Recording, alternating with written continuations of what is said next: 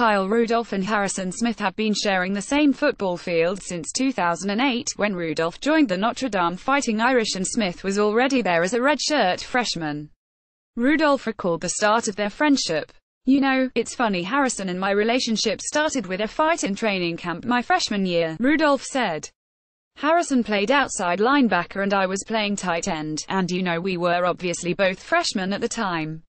Harrison was a redshirt freshman and I was a true freshman, and we were both trying to prove ourselves, that we belonged. So our first interaction as friends and as teammates was a fight in training camp.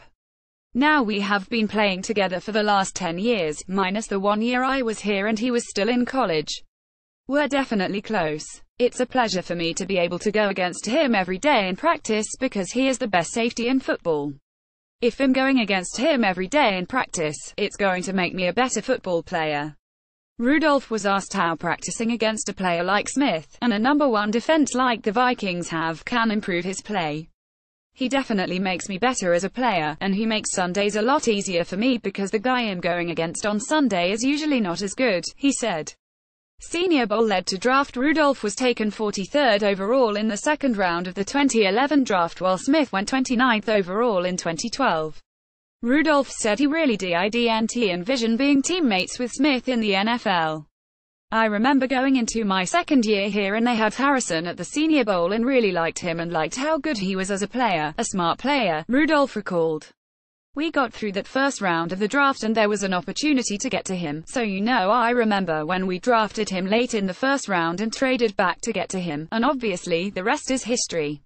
He has had a great career." That 2012 Senior Bowl also featured new Vikings quarterback Kirk Cousins, along with Super Bowl winning QBs Russell Wilson and Nick Foles. An increased role. It's good news for Rudolph that Cousins is considered one of the best QBs when it comes to using tight ends. 5/38 noted that from 2015 to 17 Cousins threw 256 passes when two tight ends were in the formation and averaged 10.24 yards per attempt, nearly a yard better than number 2 on the list, Detroit's Matthew Stafford. "First and foremost a great person, he fits into our locker room. He's a natural leader and he has incredible arm talent," Rudolph said of Cousins. "He makes throws out here that everybody has talked about through OTAs. He throws a very catchable ball, and he always seems to put the ball in the right place." It also bodes well that the Vikings brought in offensive coordinator John DeFilippo. He comes from Super Bowl champion Philadelphia, which ran the third most plays with two tight ends in the NFL last. Still, Rudolph, who is 100% healthy after battling ankle injuries last, said the offensive system is staying fairly consistent from that of Pat Shurmur so far. "It's not all that different. Terminology is different, we use different words and every word has a meaning," he said. "For us, there's a few words this year that have different meanings than in the past, but a lot of the same concepts." Likes Richardson on the defensive side of the ball, Vikings line coach Andre Patterson talked about the impact of losing Tom Johnson but adding Sheldon Richardson. "Well, first of all I really like my group," Patterson said. "They work hard every day and come out here to get better. Sheldon has been a great addition to our group. He is a 300-pound guy that is very athletic, has good feet, he has a good feel of how to play run blocks and done nothing but get better since the day he got here. A lot of the focus has been on how Richardson and the other interior defensive lineman, Linval Joseph, can really improve the inside pass rush." But Patterson said they might be just as effective helping the edge rushers such as Everson Griffin and Danielle Hunter. "I think he has a chance to help Linval out a lot, but also the two defensive ends outside of him because the fastest way to the quarterback is through the middle," Patterson said. "So if he can give us production from inside, then that helps Everson and Danielle out a lot, too." While Patterson pointed out that Hunter had a great camp and Brian Robertson continues to take on a more veteran teaching role, the coach also has been impressed by some of the younger players. "You know, Stephen Weatherly and Tashawn Bauer and Jalil Johnson, those three young guys have had really good camps," he said. "They worked really hard with our strength coach Mark Uyeyama to change their body. They're stronger, they're faster, and they've really improved a lot since last. I've been really happy with what those guys have done so far." Jotting's Pro Football Focus wrote recently that the Vikings' Trey Waynes was the NFL's best cornerback when it came to stopping the run. Wayne stopped 4.7% of runs faced, but the four corners who stopped a higher percentage played slot cornerback.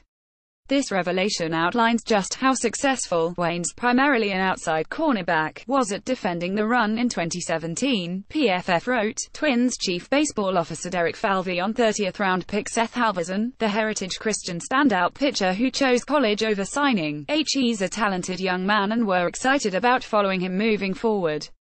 It's likely he ends up at Missouri, but he's someone that we'll definitely be keeping an eye on. Infielder Royce Lewis continues to climb up Baseball America's list of the top 100 prospects. The updated mid-season rankings have him at number 12 after starting the year at number 15. The Twins' top draft choice in 2017 is dominating Class A Cedar Rapids as a 19-year-old. Former Gophers forward Rick Rickett announced his retirement after 15 years of professional basketball.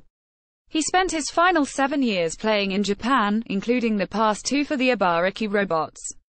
This may be the end of my playing career, but certainly not the end of our time in Japan, he told the Japan Times. Besides Vikings games, other events remaining at US Bank Stadium this year include the X Games on July 19-22, the Tottenham Hotspur AC Milan soccer game on July 31st, and concerts for Jay-Z and Beyoncé on August 8, Taylor Swift on August 31st and September 1st, and Ed Sheeran on October 20th.